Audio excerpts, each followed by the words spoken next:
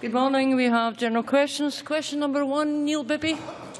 To ask the Scottish Government how many teachers are in post and how this compares with May 2007. Cabinet Secretary Michael Russell. Presiding Officer, between 2007 and 2010, teaching posts fell by 3,077, with almost half of those, 48.3%, lost in just 8 Labour councils. Fully 1 in 5 of these posts were lost in just one council, Labour-run Glasgow Council. Since 2011, we've had an agreement with COSLA to maintain the pupil-teacher ratio. It has remained at 13.5 in publicly funded schools, and teacher numbers have stabilised at around 51,000. That agreement remains in force for this year, and we're discussing future years with COSLA. Despite this, however, Glasgow Council continued to cut teachers, 146 in 2013. So perhaps the real question, Presiding Officer, is why Labour keeps cutting teacher numbers. Neil Bibby. The Cabinet Secretary can blame whoever he wants, but the facts speak for themselves. There has been a reduction of 4,000 teachers since 2007. Can he confirm teacher numbers have fallen every year since 2007, since the Scottish Government came into power, and every year since he became Cabinet Secretary for Education? Teachers, parents and pupils are concerned about the increasing pressure on the education system. The EIS have raised concerns about the possibilities of pupils being sent home due to a lack of teaching supply. Can he give a guarantee that no pupils will be sent home due to a lack of teaching supply? Yes or no? Cabinet Secretary. Presiding Officer, facts do speak for themselves. I gave the facts. Glasgow Council has continued to cut teacher numbers. Now, we've managed to stabilise teacher numbers owing to an agreement that I secured with COSLA, I think yet again without the support of the Labour Party, who never support any reasonable actions to make sure that our schools operate well. And if the member would like to continue to support me in ensuring that COSLA members do not cut teacher numbers, I'd welcome that support, and the first thing he could do is go and speak to Gordon Matheson and tell him, stop cutting teacher numbers. Question 2, Richard Baker. Thank you. To ask the Scottish Government what action it is taking to support the construction industry in the north east of Scotland. Minister Fergus Ewing. We continue to support the construction industry in the north east and throughout Scotland by investing in capital expenditure, despite, Presiding Officer, cuts of around 1/4 by the UK Government to our capital budget. In the North East, investment infrastructure has a share of the £10.8 billion local government allocation. There is continued investment in, for example, both Afford and Ellen Academy, the new Inverurie Health Centre hub, Aberdeen Royal Infirmary campus. There is investment in the Aberdeen Western Peripheral Route, Balmedy-Tipperty scheme, the Aberdeen to Inverness rail improvements, the A96 Inver-Ramsey Bridge, the A947 mini interchange hubs and HMP Grampian on top of the building of Mearns Academy in Aberdeenshire, to name but a few.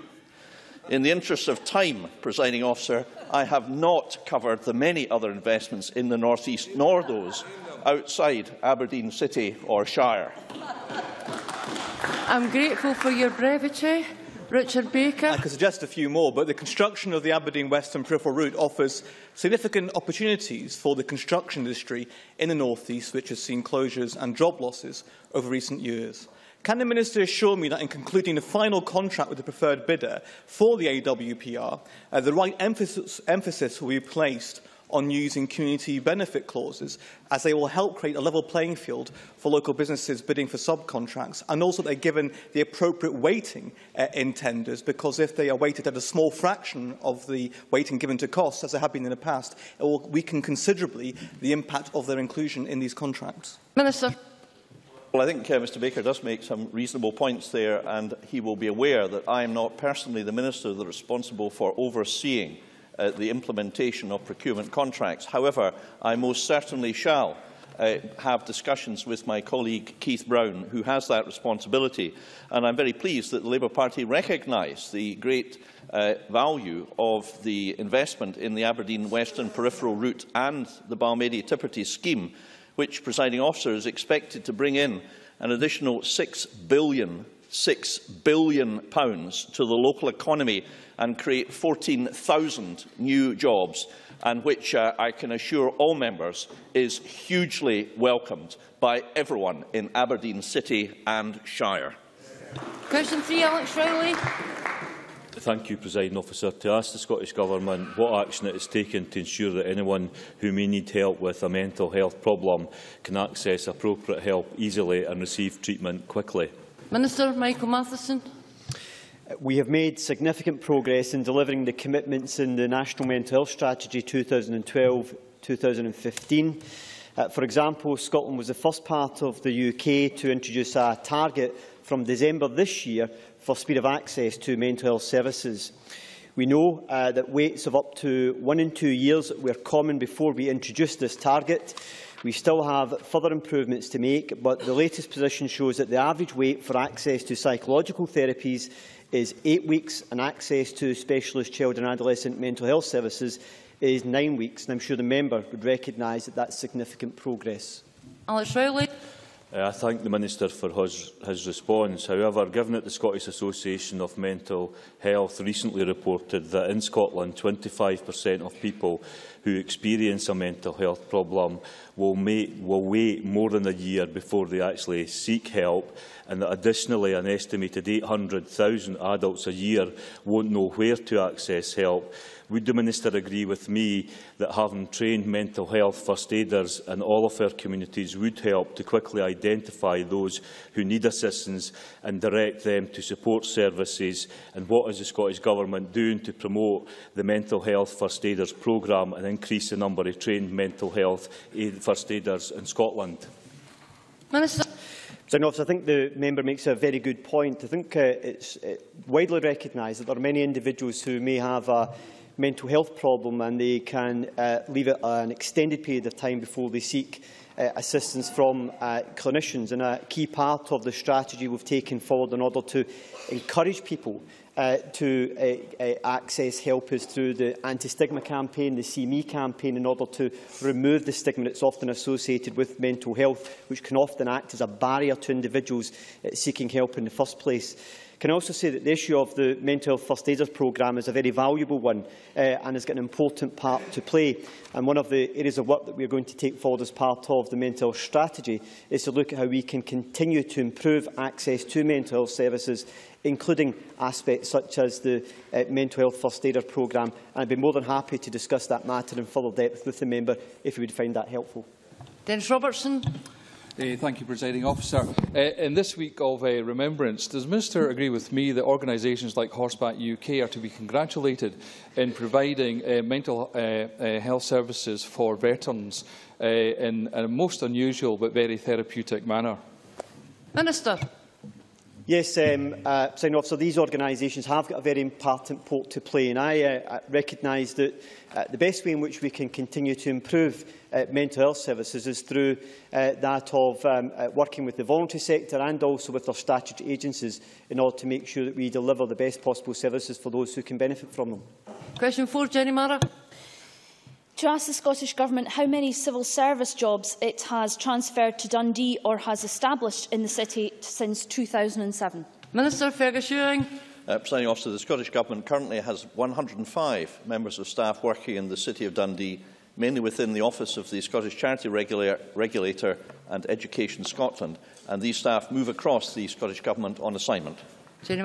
Which Labour transferred to Dundee. Presiding Officer, the Scottish Government have not transferred one single civil service job to Dundee since they came to power in 2007. This is despite SNP members in Dundee making their names on campaigning for Scottish civil service jobs to be transferred to our city. And these are the press releases from Shona Robison, MSP. And Presiding Officer... Order! Can we get a question, Ms Marra? Order! Can we get a question, Ms Marra? We still wait for the 750 renewables jobs that the SNP government promised Dundee. What progress, Minister, is the government making on that?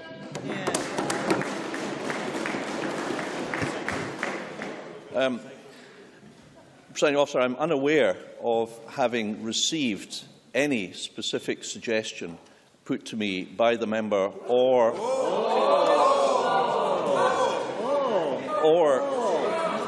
Order!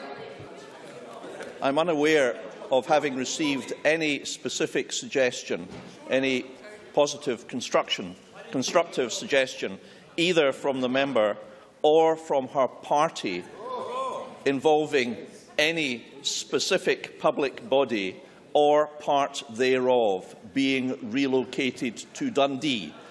May I gently point out, Presiding Officer, that it is open to the opposition to put forward policy proposals.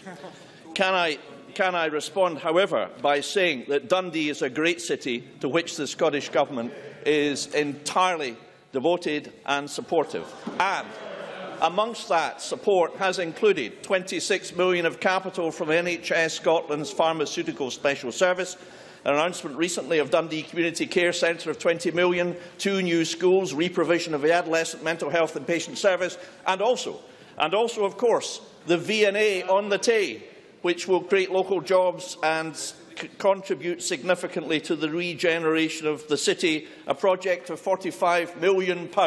On these benches, we are entirely supportive of the City of Dundee. We're investing in the City of Dundee, and we will continue to do so. Can I just gently point out to ministers and members that if we're going to make progress, the questions and the answers need to be a bit shorter. Question number 5, Bruce Crawford. Thank you, Presiding Officer. To ask the Scottish Government what importance it places on the delivery of a high-quality music experience for primary school children. Cabinet Secretary Michael Russell. Presiding Officer, we attach great importance to the delivery of a high-quality music experience for all children, including those in primary schools. Every school pupil is entitled to a broad general education within Curriculum for Excellence. This includes specific experiences and outcomes in music education in the expressive arts curriculum area. The provision and delivery of education services, including music, is of course a matter for each local authority to decide, based on local need, circumstance and spending priorities. The Scottish Government has invested a total of £107.5 million into the Youth Music Initiative over the past 12 years.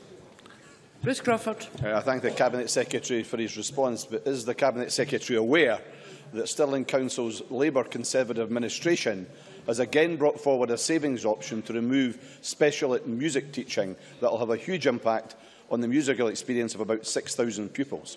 Does the Scottish Government share my view that to bring back this saving option only after 8 months having discounted it will have a severe impact on the morale of music teachers involved and will leave parents and parent council members feeling they have not been listened to, and this is no way to treat people? Minister. I hear noises off who seem to be arguing that all education should be entirely run from the centre. That was the burden of Mr Bibby's question. It's the burden of what I've heard from the benches muttering when Mr Crawford was asking the question. If that is their position, let them put that forward. If it is not their position, then let us recognise that when local authorities make their decisions, they are subject to review and, yes, sometimes criticism. I am aware of this proposal.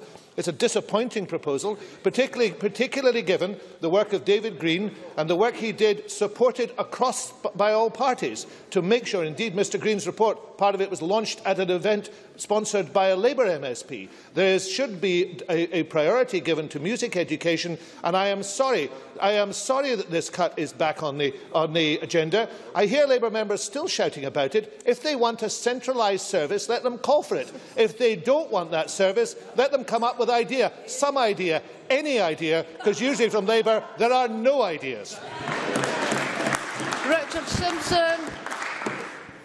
I wonder if the Cabinet Secretary would agree that every single local authority in Scotland is facing another round of savage cuts, and in doing so they have been forced to examine every potential saving, however unpalatable many of these are to every member in this chamber. And until the government actually stops the council tax freeze, which is not a progressive tax,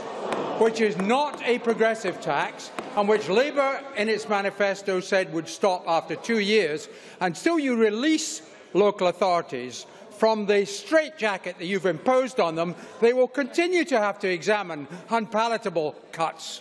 First Minister, Cabinet Secretary.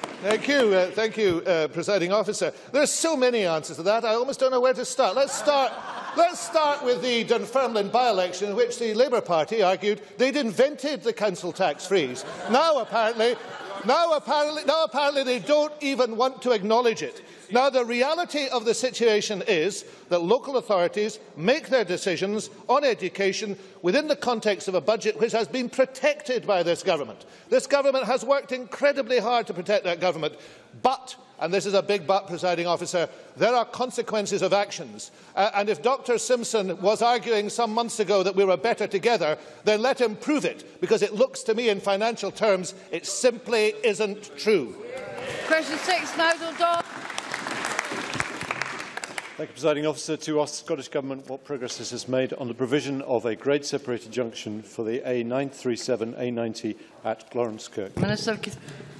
The Scottish Government is committed to identifying a robust solution for access to Laurencekirk as soon as possible and is currently working with partners Nestrans and Aberdeenshire Council on this. A public exhibition on the options at Laurencekirk is planned for January, where the outcomes of the study will be shared prior to finalisation early next year. A decision will then be taken with our partners on a preferred solution that best meets the objectives for improving the A90 at Laurencekirk.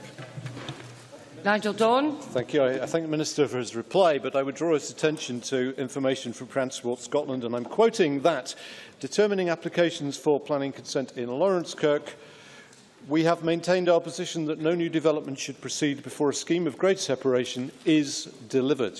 As I read that, Minister, that means that nobody can have a planning application, either for housing or a business, passed until we have a grade-separated junction. I'm wondering, Minister, how on earth we're going to get past this impasse. Minister. Well, of course, the planning decisions are taken by the Planning Authority in relation to this. Transport Scotland can, of course, and are obliged to make recommendations, and their priority is and always will be to make sure that we maintain the record of road safety. On that particular road, no fatal or serious accidents since 2005, and we want to protect that record and continue that. But the principle, of course, is that local authorities will take decisions on planning matters. For my part, I am willing to be as flexible as possible with the local authority in how we actually phase this. I have also asked officials to establish a meeting with the local authority and with Nestrans to see if we can advance the report as fast as possible that I mentioned earlier, and to see that we can come to a solution. People want to develop in this area. We want to have the best possible road safety record as well. Those two things should come together, and I am intending to make sure that we do that. Question 7, Bob Doris. To ask the Scottish Government how it will encourage and support small businesses to pay employees the living wage. Minister Fergus-Ewing. Presiding Officer, the Scottish Government fully supports the Living Wage campaign, and we recognise the real difference the living wage can make to the people of Scotland. The Scottish Government is the first and the only government in the UK to include the living wage in its pay policy, and we have done so for the past 5 years. Although we are not able to set pay levels in the private sector, we encourage all public, private and third sector organisations to ensure all staff on lower incomes receive a fair level of pay. To that effect, the Scottish Government are funding a pilot by the Poverty Alliance with the aim of increasing the number of employers across Scotland paying the living wage. And I am pleased to say that the number of accredited companies in Scotland has tripled since that work began earlier this year. Minister, I welcome the progress that has been made, but many, however, including myself, believe that ultimately over time Scotland's minimum wage should be brought in line with the living wage. Does the Minister agree with me that control over all levers of taxation, particularly in this instance national insurance, could support businesses moving towards the living wage, and that ultimately control over the minimum wage itself should be devolved to Scotland, so that in the future we can work towards placing the living wage on a statutory footing in Scotland for all workers, public or private? Minister. Presiding Officer, the Chamber may be unsurprised to learn that I entirely agree with Mr Doris's sentiments and views, and because the UK national minimum wage has not increased in real terms in nearly a decade, and every year since 2008 has failed to increase in line with the cost of living. So, of course, the Scottish Government is clear that we need new powers here substantively to address the issues of low pay. And I am delighted that our First Minister, and since this is my last occasion on which to say so, our esteemed First Minister has announced plans to establish a Fair Work Convention on the 15th of October 2014. What another golden legacy to add to his collection. Thank you. Before we